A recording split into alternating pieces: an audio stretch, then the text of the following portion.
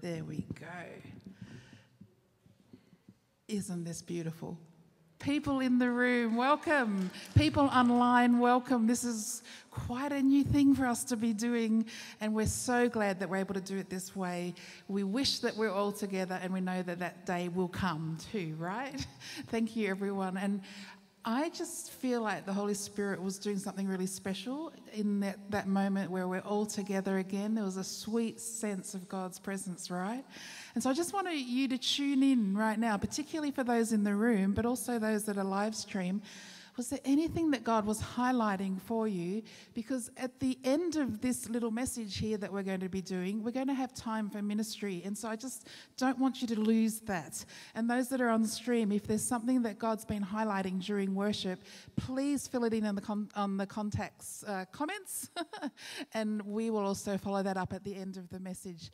Part of this is just trying to get a new routine and a rhythm so that we're being inclusive. So it's going to feel a little bit clunky maybe for you, for me as well. And I'm glad that we can just all have lots of grace at this moment, right? Yeah.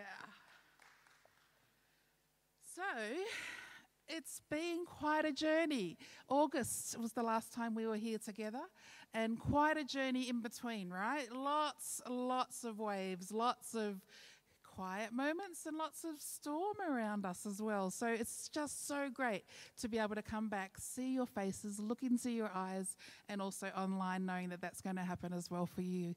And so I just wanted to start today with just sharing a message that's on my heart that I think is for this season that God's opening up as we travel in our locales.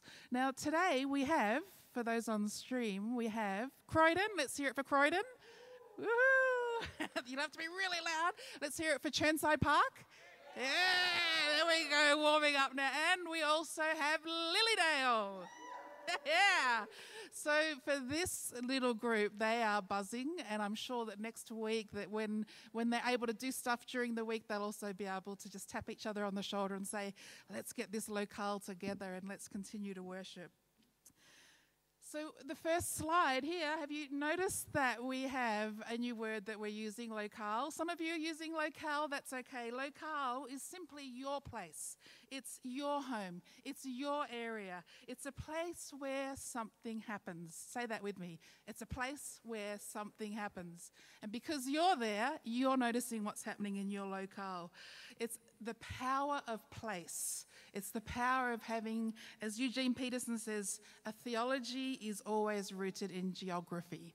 So wherever you are living out something, and the Lord is living it out through you and through people around you. And so today we're going to be looking at just what is it to be following the Holy Spirit in your physical setting, and also what is it for Him to be leading us into this new season. Now, just put your thumbs up. Is there something on the screen behind me? Yeah, we are operating well. Well done, team. Thank you. If you've got anything that's a device or a Bible kind of thing, let's open it up to John 14. And we're going to look at John 14 to 16, but we're going to kind of scoot over some of the verses that the Holy Spirit's wanting to speak into today. So Jesus, thank you for your word. Thank you that John recorded these words for us for 2021 to be so relevant and full of life. And we ask that as we read them, that we would be just so aware that you, the word, are here present teaching us today. In your name, we ask for your presence to just continue to lead us. Amen. John 14, chapter 1. I love the start of this conversation that Jesus has with his disciples. He says, let not your hearts be troubled. Chapter 14, let not your hearts be troubled. Believe in God, believe also in me. And then he starts to tell them what he's up to. He says in verse 2, in my Father's house are many rooms.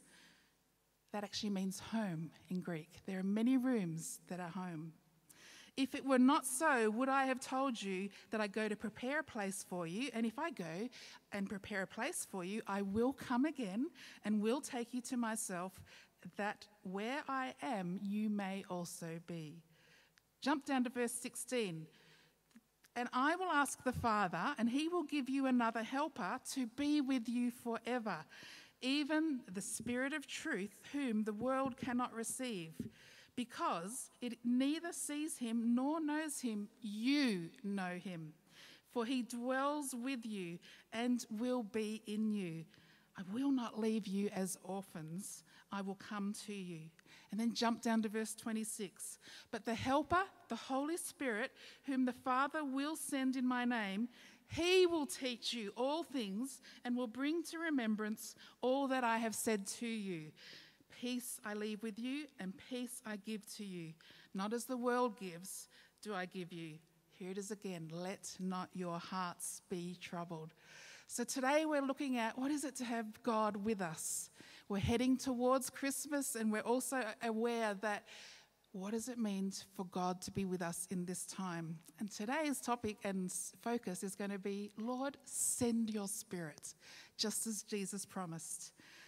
Turn over to John chapter 16, verse 6. Jesus says, remember he's saying, if I'm going to send another to you. And this is what he says. But because I have said these things to you, sorrow has filled your heart. Nevertheless, I will tell you the truth. It is to your advantage that I go away. If I do not go away, the Helper will not come to you. But if I go, I will send him to you. So we are going to start a conversation of what is it to have the Helper sent to us at this time. The living God, Jesus, invites us into a relationship, and he's always preparing us for something different. And he was doing that here with the disciples, right? He was telling them something's about to change. I'm about to leave, and you're about to receive another. Now, he did that in a number of different ways. Remember when they had to learn how to approach him, how to worship him as the ascended Jesus? And for 40 days, they were like, what the heck? It's changed. Our relationship has changed. I don't quite know how to relate to you, Jesus. And he came in those 40 days and appeared after he was resurrected, and something had changed. And remember also that we are being called into a space of following him as well. Well, one day we're all going to follow him in a new way, face to face with him, in a new creation that he is already establishing on earth, and a new earth. So this space that we now follow him in 2021 is marked by the absence of his physical presence, right? And Jesus is talking to people and the disciples in John 14 to 16, warning them that something else is going to happen in terms of his presence, in terms of the presence of God being with us. And so the amazing thing is Jesus says, it's to your advantage that I go away. Now that is doing my head in. Is it doing your head in? Can you imagine how the disciples were feeling? How can that possibly be to our advantage? Here they are having an amazing time where he's washed their feet. This is the Last Supper. And he turns to them and calls them little children, which is so tender. But he says, I'm only going to be with you for a little while longer. I'm only going to be with you because I'm going away. And then I'm going back to the one who sent me. Can you imagine them trying to get their heads around that? Imagine us trying to get our heads around not being together right now, not having a physical presence of his body right now. We're only getting a taste of it again. But for the rest of the evening, in John 14 to 16, Jesus is saying, you will go on living, and it's going to be for your advantage that I am not going to be with you. I'm sending another. Let not your hearts be troubled. The very first thing he wants to do is speak to our heart. He's doing that today. The first thing he wants to do is say, don't be troubled. You know, that word troubled actually means to shudder and to be thrown into confusion. Has your heart had any of that experience lately? Maybe, yeah, shudder and thrown into confusion. Don't be troubled, as he's addressing that exact thing that they were feeling, we are also experiencing. Because for 3 years, they had the privilege, 3 wonderful years of enjoying the company of Jesus. For 3 years, they had the visible and the audible and the tangible presence, right, of his company, his companionship, his leadership, his close, intimate friendship. And they were learning now that when they're with Jesus, they feel so secure. When they're with Jesus, they feel full of hope. When they're with Jesus, they experience not being afraid. When they're with Jesus, they feel deeply loved and unconditionally so. That's our experience too. But he's not here in his physical presence. We are experiencing that through his Spirit. Their hearts shuddered with fear. We also can experience that. And he's speaking to that and saying, don't be troubled.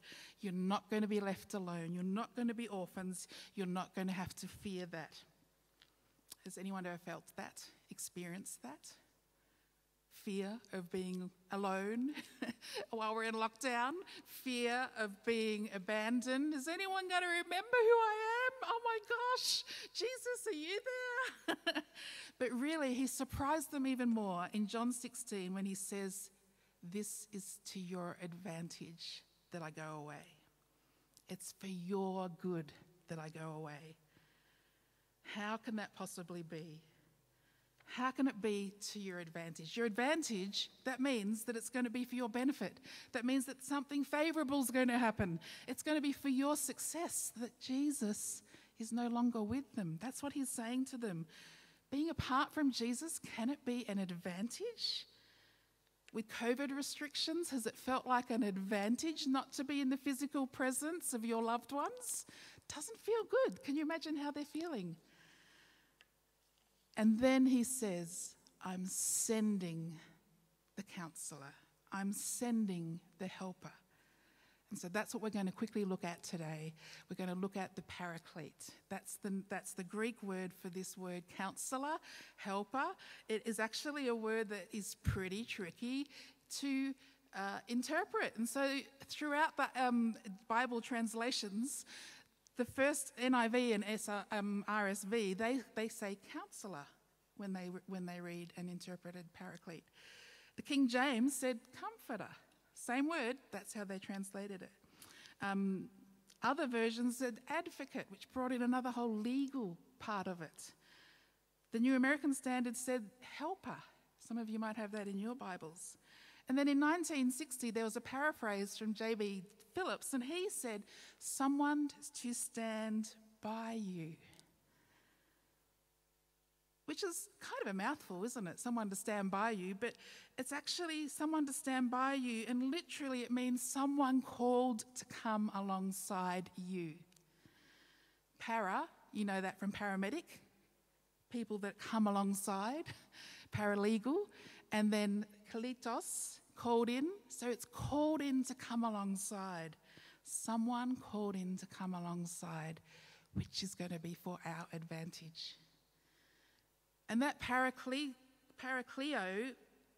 is actually a verb that says, and imagine, is this how you're experiencing the Paracletus? Is this how you're experiencing the Holy Spirit?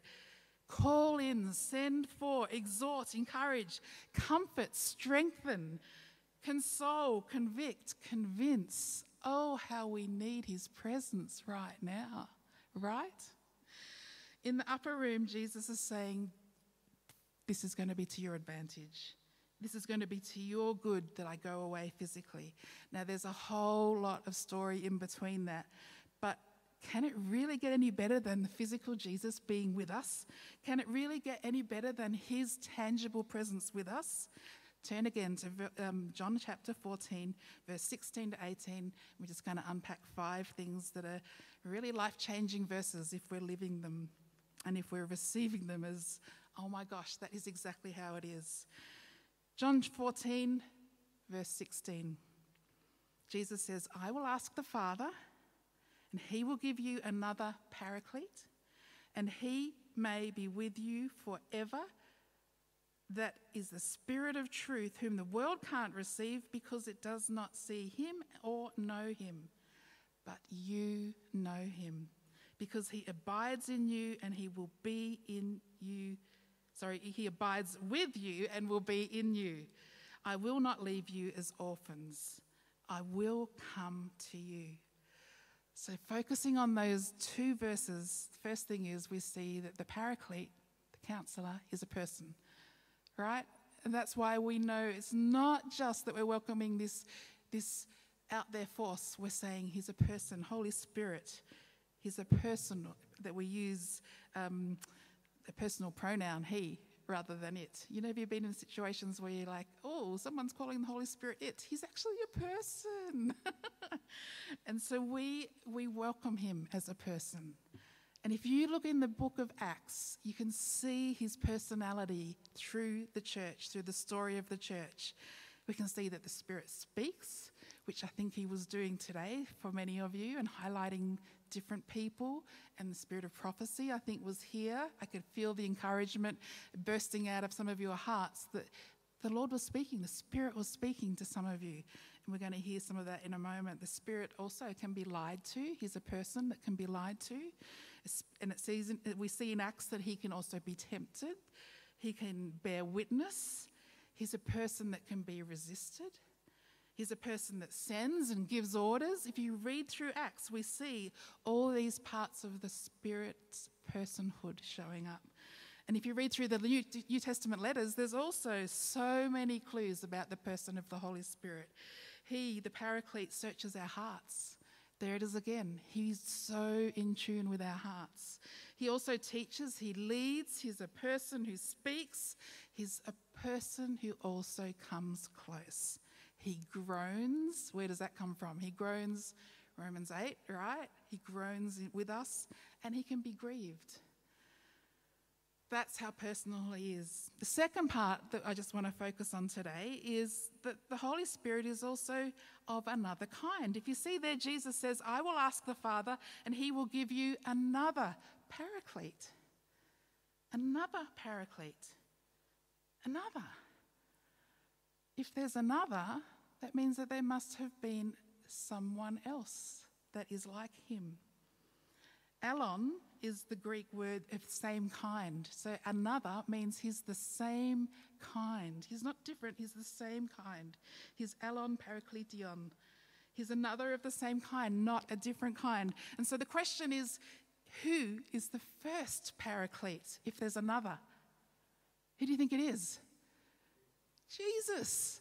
Jesus himself was the first Paraclete. He was the first one that came as comforter, counselor. He was the first one that came as advocate. He's the first one that came, and part of who he is Paraclete. He was the first, and he's sending another. And because this tells us that the person and the work of the Spirit cannot be separated from the person and the work of Jesus. Which is why Jesus can say to his disciples that night, you know him.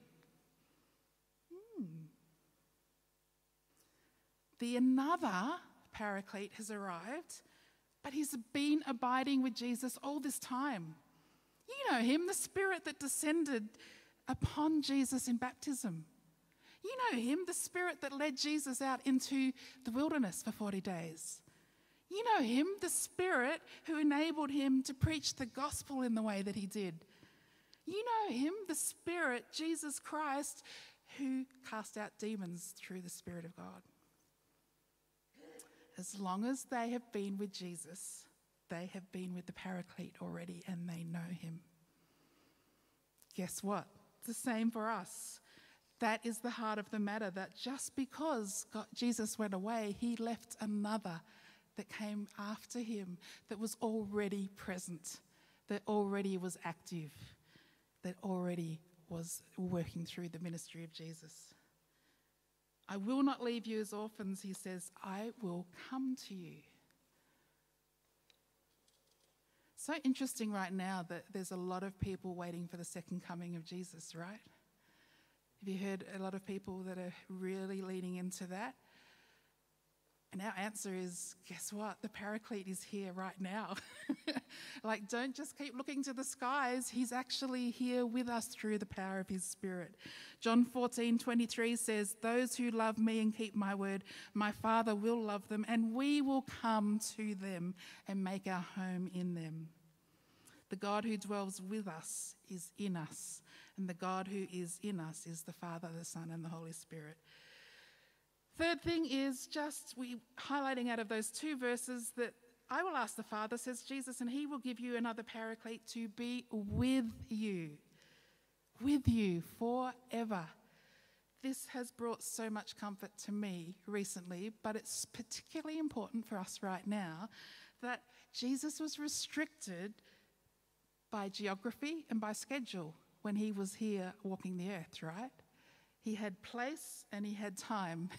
He wasn't at two places at once when he was here as a human, divine human. And yet, because we have another coming with us who's with us forever, all of a sudden, this limitation of time and space is no longer the same. It's for our advantage that the Spirit as Paraclete is with us. There's no barriers anymore. There's no barriers on space or time. Can you see how that's an advantage for the kingdom coming in the new earth being sent out through us and through the Spirit that is in us? There's no barriers of space or time. And in fact, there's nothing preventing any disciple from close, intimate relationship with Jesus and with him, the Paraclete. So in your town, in your locale, in your home, whether you're here right now or whether you're at home watching or wherever you're going to be watching this from, there is a Paraclete that is with you forever. You can't go anywhere else. Now, all this is stuff that we know, but if we are aware of how that is empowering us in this season, I just think that the Paraclete coming to us, coming with us and being with us forever is a message that's needed right now, not just for us, but for those around us. The Paraclete comes, fulfills Jesus' promise that I am with you forever. Fourth thing, he's in you. So beautiful that he chose to dwell in us and make his home in us. I will ask the Father, and he will give you another Paraclete who will be with you and who will be in you. In you. It's better because the disciples find a relationship with Jesus that is even closer than the relationship they had with Jesus because his Spirit's in you. If you belong to Jesus, then another person lives in you. You cannot get any closer than that. How privileged are we to have the Holy of Holies living in us? I'm actually looking online as well as here at the most sacred, holy places on earth. It's you. Holy Spirit in you. The places your feet go are also becoming holy because your Holy Spirit is in you. The places your hands and your heart goes is where the Holy Spirit is going through you. The God who is present comes to be the God who is experienced. If he's in us, the question then is, what is he doing while he's in us? What's the effect of having the Holy Spirit? Now, a lot of this we all know, and I'm reminding us because it's the fresh thing that I think God wants to do with us today. He's wanting to say the Holy Spirit and the Spirit of truth is needed right now. Holiness is needed right now. Truth is needed right now. Then when the Holy Spirit comes as comforter, he comes and he comforts us, right? So love that about who he is. But he also comes to disturb us. Have you ever been disturbed by the Holy Spirit? You know that saying where it says he comes to comfort the disturbed and to disturb the comfortable, right? Has anyone ever experienced the disruption and the disturbance that comes with the Holy God within us? It's not comfortable, is it? But it's welcome because we know we are being transformed. This holy discontent, which I know I've experienced, particularly in this last 18 months, I wonder if you have as well. A discontent, but it's been stirred by the Paraclete, the Holy Spirit in you. And he's doing that not because we have to do anything more. He's doing that because he wants to do something through you. And the Spirit of truth, Jesus came releasing the Spirit of truth to us. He came that the Holy Spirit would be teaching us and guiding us into all truth. And even right now, I know that some of you are being taught and guided by him much better than I am right now. And I'm so relieved about that because he's the one that is going to guide us into all truth. He's the one, and it's a great relief that he dwells in us. He teaches us and teaches us the truth. He teaches us the truth about ourselves, about our locale, about our homes and households. He teaches us about the world and relationships. He is the teacher that is in residence with you. You have the best tutor. You have the best theologian living inside of you. The Paraclete comes to us and begins to unfold the truth. You know how Jesus said to the disciples, there's more I need to tell you, but you can't bear it right now. I'll tell you later. And so he sends the Holy Spirit that is actually unraveling stuff for us as we go into our relationship with him over years and sometimes in moments. He slowly, like an onion, unpeels truth. And that's why sometimes we go, you know what, I think differently about the way I used to think about something that I thought towards Jesus, towards theology, towards doctrine. We can actually grow because we have an unpeeling happening. And C.S. Lewis calls it, the further in you go, the bigger the onion gets, the more the layers you find, until you discover that the inside is greater than the outside. That just so resonates to me. It's just that, more layers. Oh my gosh, more things to find. The Paraclete is the one that's leading us and leading you individually into that. And we are living in such great times of confusion right now and uncertainty. And so you can rest in confidence that you are being taught and guided by the one that Jesus sent for this moment for you. The Spirit of truth in us is going to help us get through all these cross currents that we're experiencing right now. And he's guiding us through all the complexities. And if I'm to bring it home right now for our message today, I'm going to get really close now. Are you ready? First of all, in your workplaces. Those of you that are doing your day-to-day living in workplaces, he is helping us in our workplaces. In our workplaces where we might find ourselves feeling like, something's just a little bit off. It might be feeling like something's not quite squaring up. It might feel like something's off center.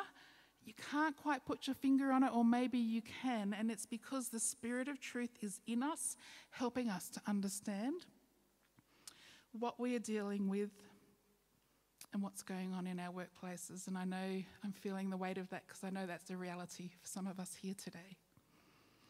In our family lives, let's bring that closer too. How is it that in our family lives we are being guided and helped by the Paraclete, the Spirit with us? In our family system, it can be so confusing, can't it? We often feel something, again, is a little bit off-center with perhaps our family relationships. We feel like we're being pulled around emotionally, perhaps, or manipulated, or we're not quite sure what's going on. Can't quite put our finger on it, but we have the Spirit of truth who's going to guide us, heal us, unravel any lies, unravel anything that is needing healing in our families. Let's get a little closer.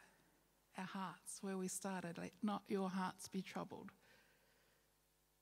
In our own hearts and into our own hearts comes the Spirit of truth and holiness.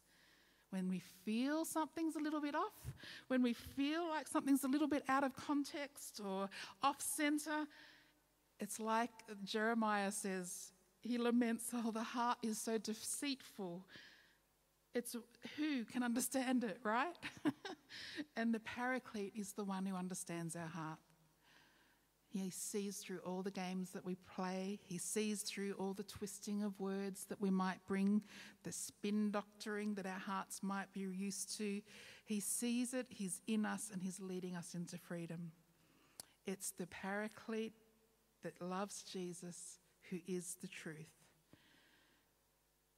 So today, we're in a moment going to go off live stream and we're going to have some ministry time, and I just really want to have every person that arrives in this building over the next few weeks to be able to receive prayer and give encouragement and to receive ministry from the Holy Spirit.